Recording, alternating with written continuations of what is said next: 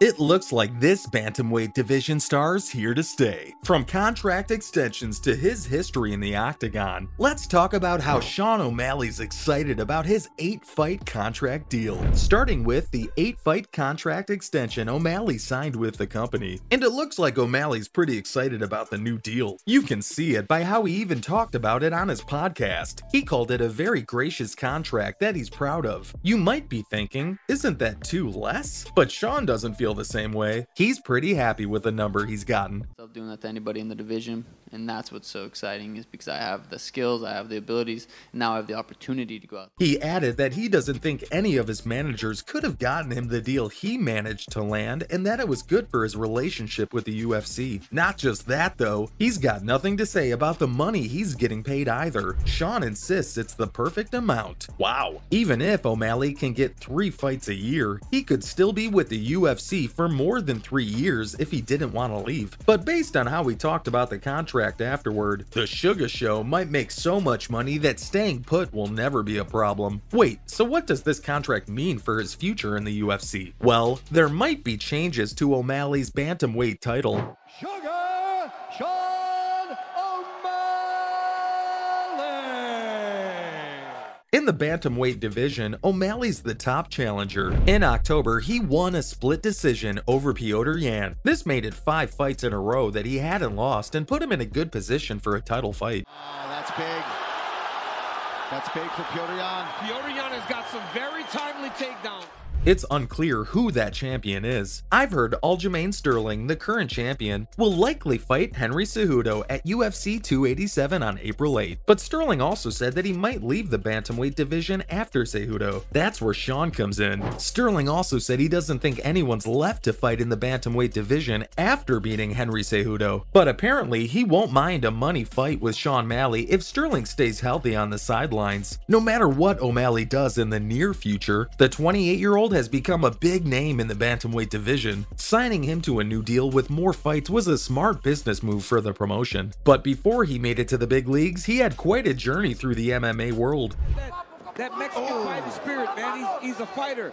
He's willing to get in there with Sean O'Malley and try to go end the fight. Sean O'Malley's MMA career was pretty good too. O'Malley started his MMA career as an amateur fighter, competing in local fights in Montana. And let me tell you, he was pretty good. He went 5-0 as an amateur, winning all his fights by knockout or submission. After his successful amateur career, O'Malley turned pro in 2015. He started fighting for a promotion called Intense Championship Fighting, where he continued dominating his opponents. He went on a 5-fight winning streak, winning all his fights by knockout or submission. After he hurt his ankle while sparring at the MMA lab, he couldn't train MMA anymore. The UFC bantamweight said on his own YouTube channel that he trained in boxing instead of sitting around doing nothing. He went to a nearby boxing gym called Hammer Boxing. That's where he heavily wrapped his foot and put on boxing shoes to keep it from getting hurt more. Only 2 months passed before O'Malley got a boxing match. Sean won the only fight he ever had as a professional boxer. He might not be at his peak now, but Sean was a pretty good fighter for his time.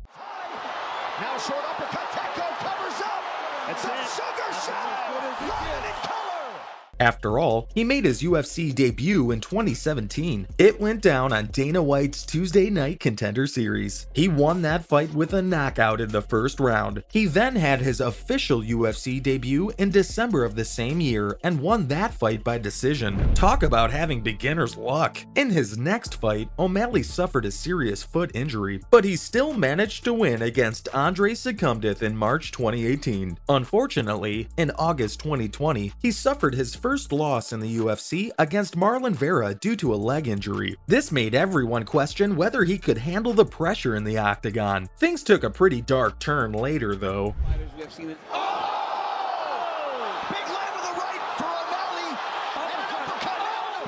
It got worse when O'Malley was set to fight Jose Alberto Quinones at UFC 229 in 2018. Until they step into the octagon and then it's too late. Right there. Spinning back kick to the body. In September of that year, O'Malley said he wasn't going to fight because he might have broken the anti-doping policy. Yep, the good old performance-enhancing drug use problem. O'Malley had hip surgery on October 25th while he was waiting for a decision on his possible violation. After that, the NSAC suspended O'Malley for 6 months because he had ostarine in his system. So to speak. Oh, I love that trick. He did this against Aljamain Sterling many times. That little back trip.